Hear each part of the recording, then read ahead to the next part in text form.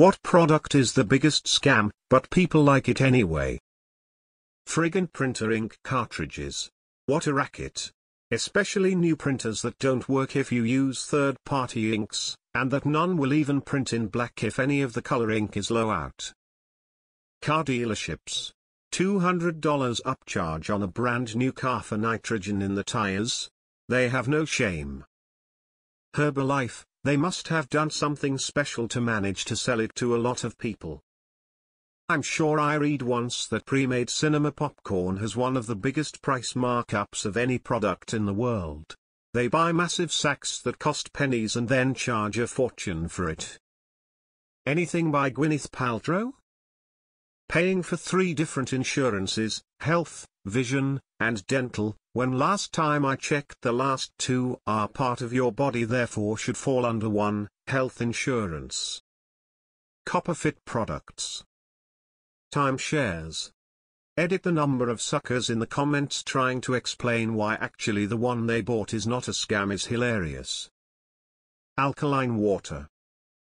Influencers on social media. Many promote a product for the money, and then don't mention the item ever again. Some even backtrack months years later stating they don't like the product, yet still promoted it to young people on limited budgets. Anything purporting to cleanse your body. As long as you've got a functioning liver and kidneys, you're already cleansing toxins from your body.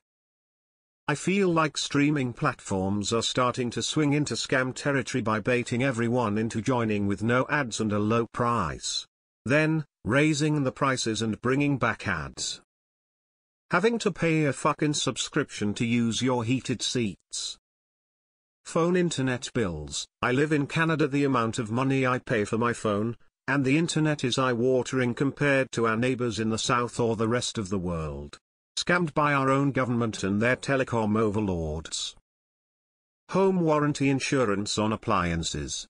You spend upwards of $1.2K a year so that you don't have to buy a new $800 washer or $1,200 fridge outright if they go out. Just put the payment away for an appliance fund and you come out ahead 9 times out of 10. Minor textbook upgrades that the colleges require students to pay hundreds for to pass the class.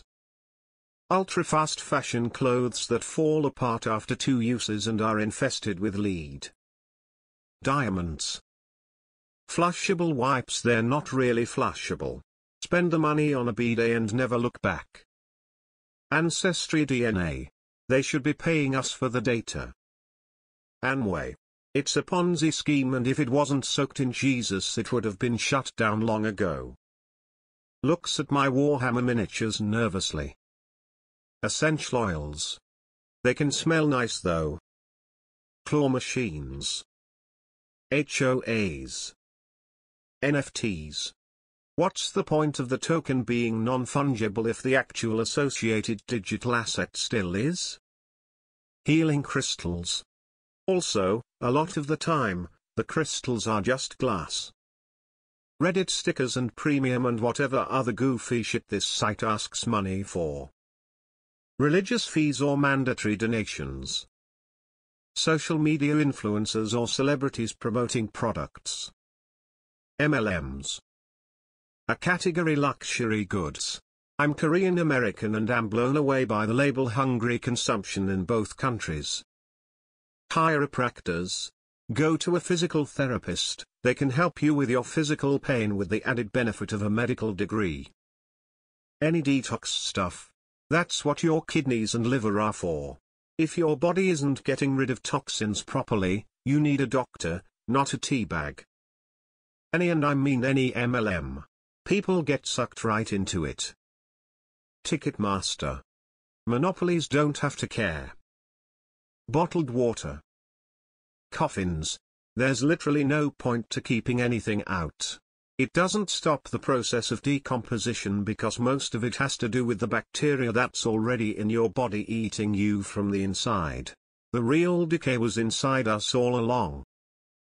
How about the fact that paying the employees at restaurants is somehow considered the customer's responsibility? Homeopathic anything. Their car's extended warranty. Warranty on furniture. Dry balls. Popular Mechanics, for example, experimented on the efficacy of them and found no beneficial effects. Monster cables.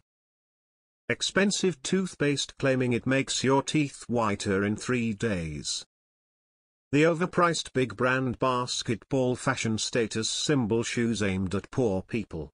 They're plastic and made in sweatshops. US college puts people in a ton of debt and is becoming less and less worth it from a pure ROI standpoint.